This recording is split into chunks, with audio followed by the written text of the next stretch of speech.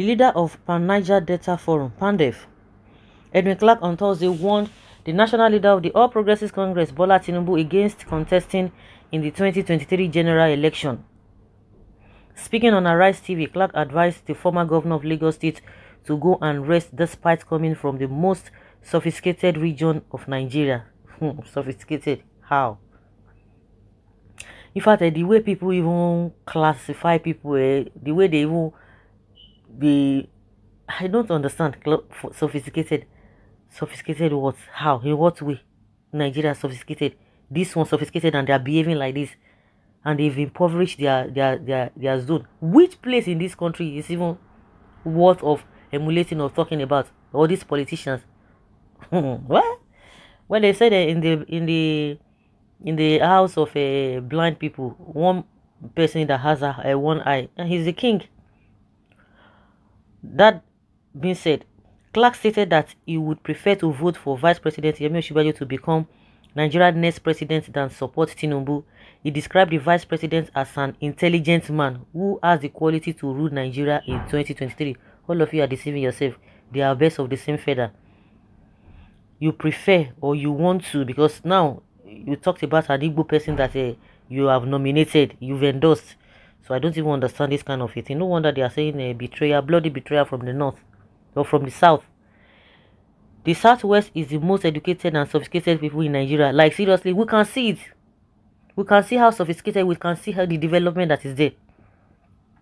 That is what they use in brainwashing the people. Our people are sophisticated. How? The same way they will tell you, oh, the Hausas or the Northerners, they are cooperating. See the effects of their cooperation. So where is the education they are talking about? I can't see it. They are sophisticated. The environment, the sophistication is not reflecting in the environment. Really, full of agberos is what is being sophisticated. Some people are something else. Well, but Tinubu should go and rest. Other than the Igbos, I would vote for the vice president. He's an intelligent man. Okay, it's now you are speaking. Okay, if Igbo is not going to be possible, Igbo presidency will not be possible, you will vote for Osinbajo. He then criticized the All Progressives Congress APC national leader of not being courageous enough to challenge those in authority on the affairs of the nation. Of course, you have a point there. You have a point there. That is to tell you that they are of same. There's none of them is bringing progress. Whether Osinbajo is it the Osinbajo that has been speaking concerning what has been happening in the country? Because people always like to excuse him. If you are accusing Tinubu of not saying anything, what of the vice president that is always saying things out of point because he does not want to speak concerning what is happening under him? And that is why majority of the Northerners want him, because they know that he has not been criticizing Buhari, he has not been saying anything, and he's even supporting what Buhari is saying.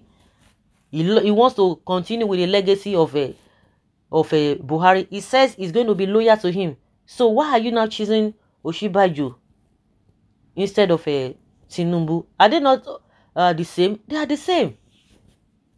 Osinbajo is even worse because he's the one in government.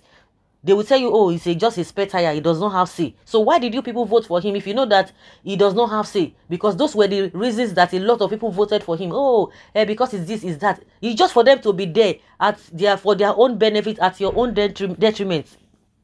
We have a long way to go. If we cannot speak the truth, we can't move anywhere.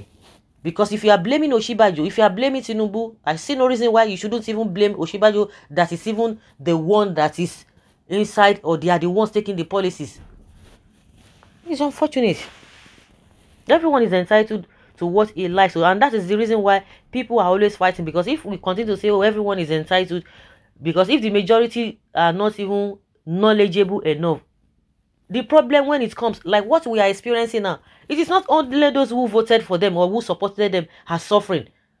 People who did not even support them, who saw all of these things before now, everyone is suffering. And that's why people will continue to shout on top of their voices that no, this cannot happen. Because if whatever that comes out at the end of the day, every one of us will be partakers of it. So what are we talking about? Well, you are a PDP man, Edwin Clark. Can you campaign for Osinbajo who is not in your party? Why insult the old man? I don't even sure you have a old man in your family. Tinubu is above 80 years because in 2002 he celebrated official age of 55. Really? I have the picture. If his daughter Iyoloja General is 62, are you trying to say that Tinubu gave birth to her when he was only 7 years old? This matter is always cropping up all the time about his age. If someone is telling us that in 2002 that his official age was 55, okay. Tinubu seems not to understand the concept of time. There is time and season for everything. If the Igbos cannot produce a formidable candidate, then the best choice is Yemi Osinbajo. Tinubu should fly back to London and treat himself because wetting his trouser is not a good sign. Oh my God, Tinubu don't enter. I cannot stop laughing. Papa that has refused to rest at 93 is asking Tinubu to rest at 69. Who is 69 or 80s? Tinubu above 70s. Tinubu is 39 years, please. Okay, 69. My ass, you would have said Tinubu is 49. This Buhari regime have not taught some Nigerians lessons yet. They will not learn. They will not learn. You see the way they are rooting for Tinubu again. But I just believe that those who want to eat under him, they want to collect his money. They are the one that can say whatever they want to. Apart from security problem, which Buhari inherited, he commissioned so many infrastructural projects than all the past Nigeria's presidents. So what about our economy? They support us. You are simply a blind bat and cannot even reason properly due to your political sickness. Some people are sick politically. So people who have lost their lives now, they will not clap for Tinubu, say, Abi Buhari, yes, only because of insecurity.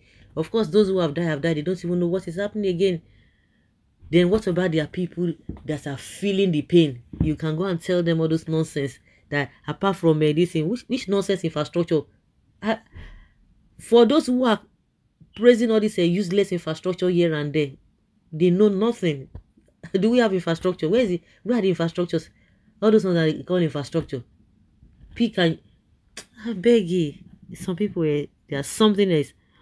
Tinubu cannot challenge those in power because he is very cunning and selfish man. But it is true, for goodness sake, Tinubu is too old. Let's vote for a young man. How about someone that stayed in the UK for a long time, treating himself, he got back again from the UK. Please, Nigerians, we cannot afford another disaster. They want it. That is why everybody must speak. Nobody should be silenced.